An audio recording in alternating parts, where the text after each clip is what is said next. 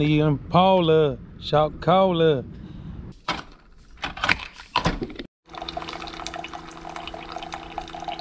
Alexa, what's the temperature outside right now? Right now, it's 92 degrees Fahrenheit. Today, expect a high of 114 degrees. Oh my God. You kidding me? It's not even 7 yet. What is up, everybody? Welcome back to the channel. Good morning, by the way. So we had to get that coffee in, and it is crazy already. 93, 92 degrees, something like that already. It's nuts. It's not even 7 o'clock yet. It's like 6:30. It's nuts. But you guys can guess by the title of this video, we're gonna be working on this thing today. Another 96 Impala, guys. Nothing crazy. We just do some routine maintenance. Really needed maintenance, because I don't know if you guys know about these small block Chevys and these older Chevys. It's a pain in the ass to get the oil pan out. Yep.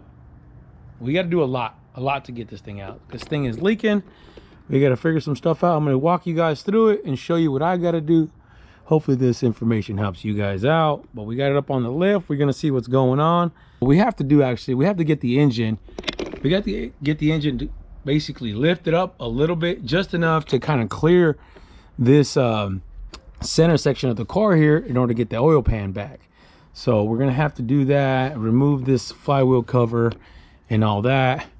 We're probably gonna have to remove the starter, exhaust. Obviously, it's definitely gonna have to remove these exhaust flanges, undo those, and then the motor mount bolts. So you should just have 2 clamshell style motor mount bolts, undo those, get the engine hoist up in the front, remove maybe, I don't know, like the air cleaner box and stuff like that. We'll see what we got to do up front, but nothing too bad, I hope so. So other than that, we should be able to just lift it just enough to get this out. But let me clean this stuff up a little bit, and you guys got to bear with me too, because this one thing I found out: GoPro does not do good in this heat, man. This thing acts up, it freezes up. So I don't know how much footage we'll get today, because look, the sun's already out. Oh boy, it's gonna be hot. So stay tuned.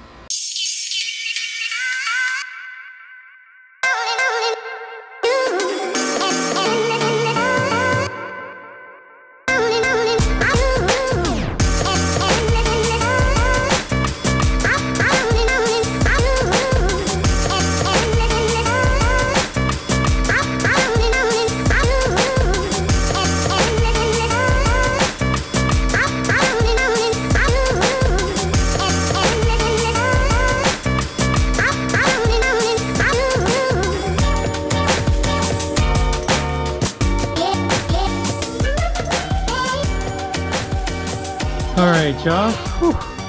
That was a pain in the ass.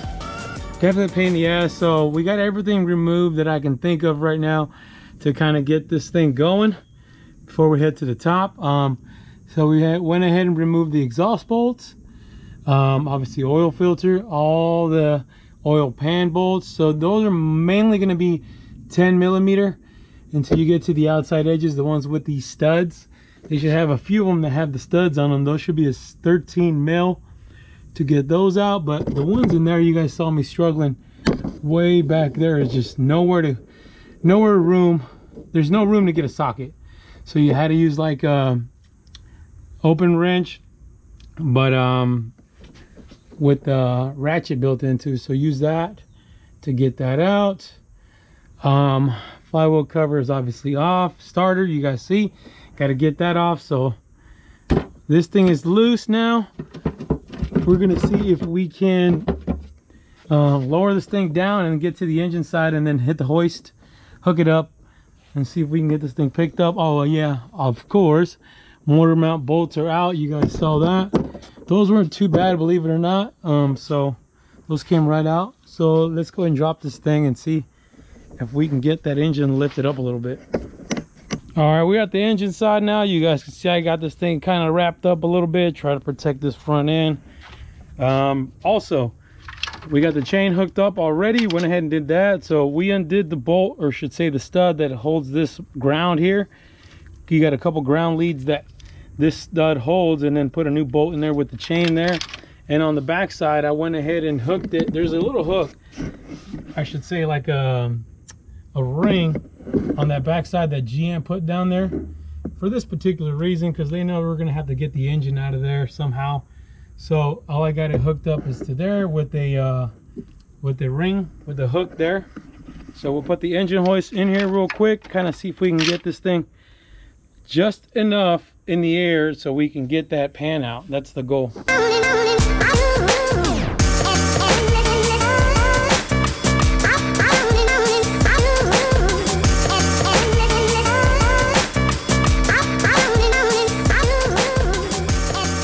All right, everybody, it is the next day. We had to kind of quit. It got super hot. It's been like 115 degrees here, but it is the next day, and I actually got everything kind of prepped up, and I got the gasket kind of lined up as well. This is a Felpro gasket kit, if I did not mention that in the beginning of the video, and they give you these really cool like guide pins. You see these guide pins right there? You put those on 4 corners of the engine, and it just helps you, and it keeps the gasket in place, so that way you can get the oil pan nice and seated correctly with the gasket lined up. Now, if I did not mention, that dipstick does have to come out, the dipstick itself, but you can get away with having the tube left in there, so that way you don't have to remove the tube. You can just kind of shimmy that gasket back on there. The old one's actually kind of hard to get out. If you have to cut it, do whatever you got to do. But another important thing is, obviously our surface has to be really clean, and it be very thorough. Don't be afraid to spend a little time cleaning this thing. I mean, as long as it takes, just get it clean, get it prepped, and take a razor blade to it, get all the old stuff off, scrape it as much as you can. I even used a little wire brush on the drill to get into certain tight spots, especially in the main area over here in the back. But also RTV, you're definitely going to want to use RTV. I'm using the RTV Ultra Black in the 4 corners. Just use it in the 4 corners like that, right between the engine, the rear and front main meet. Be very generous when it comes to the RTV. Don't be afraid to give it a nice clump in there, because the last thing you want to do is leak, and that's where they will leak if it does leak. So be generous with the RTV. Use it in all 4 corners like that. And mating surface is nice and cleaned. I also use brake cleaner right before I put all this stuff on, so that way I knew everything was nice and clean. The car sat overnight also. That way we had all the oil, as much as you should say as the oil, removed off the surface. But I'm going to push this gasket up a little bit and then get the pan in here, and then that way we can start putting it on. See, you're just going to kind of have to go up on that gasket just like that. You see how this little guys keep it in place very nice. These little clips from Felpro. It's a really nice idea that they came up with, putting these small block Chevy gaskets in here like this, because it keeps everything aligned. There we go. So give it a nice push in there, so that way it's nice and straight and even. But definitely want to get that RTV nice in there. So we're just gonna get our pan, throw our pan up here, and get all the bolts started and snug, and then torque everything down to spec as soon as we have the pan lined up. And then we'll go over this guy here in a little bit, the oil cooler adapter. But new pan also is going on. The old one had a huge dent on it, so this is a new one. We're going with the nice new one, so that way we know it's ready to go. Service is good. So also, I do want to know, you're gonna have to remove where those guide pins go. There's a few studs that are there. You're gonna have to remove those in order to get those guide pins in there, so note that. But let me go ahead and throw the pan on there, and we'll be right back. Pan is back in, locked and loaded, torque down. Now, if you guys do not know the torque specs, so all the corner bolts, the ones with the studs, those are going to be 15 foot-pounds of torque.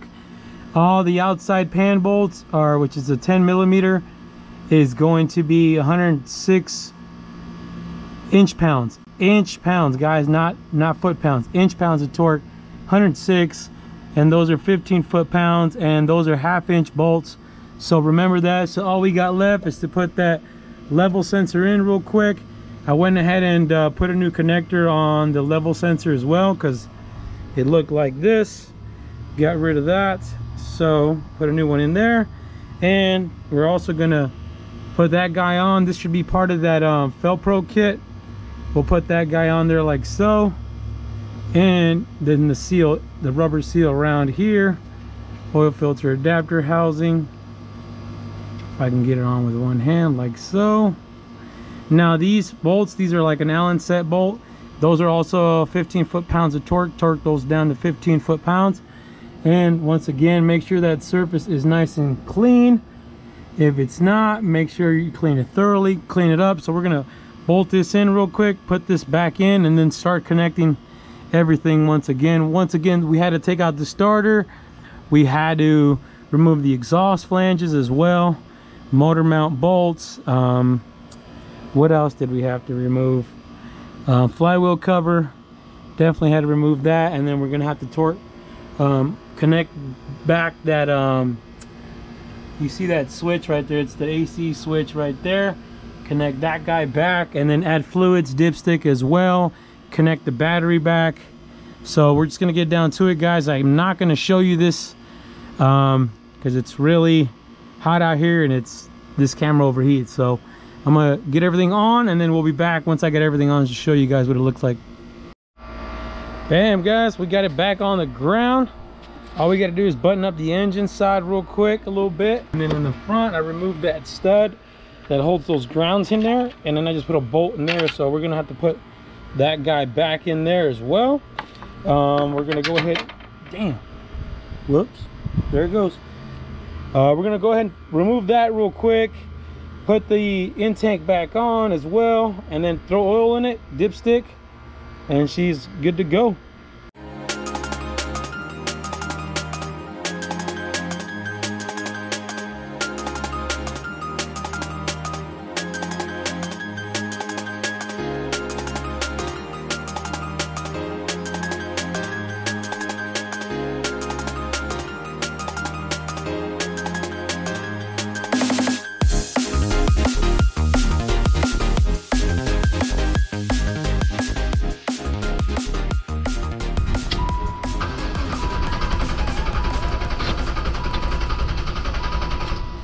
I don't know if I told you guys, but I put a new fuel line in here too, so we got to get the gas up there. There we go. Yeah. Oh yeah, she's purring. She is purring, you guys. Oh yeah, that thing sounds so good. This thing sounds really good. It's pretty much stock, guys. Everything looks pretty stock, so this thing's gonna run like a dream. So I mean, I personally like stock Impalas the way they run. We gotta grab that bolt out of there from the chain. But I'm gonna go ahead and take off all this film protection off, and then we're actually gonna go get a bath for it, you know what I mean, before it goes home. I'll see you guys at the car wash.